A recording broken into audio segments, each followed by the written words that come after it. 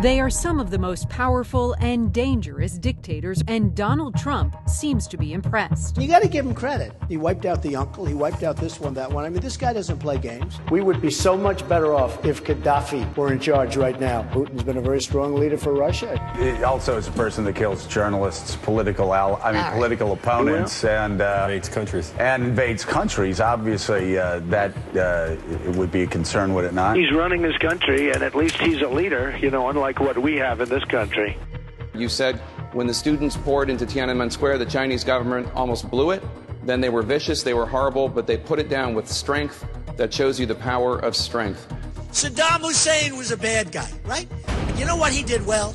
He killed terrorists. He did that so good.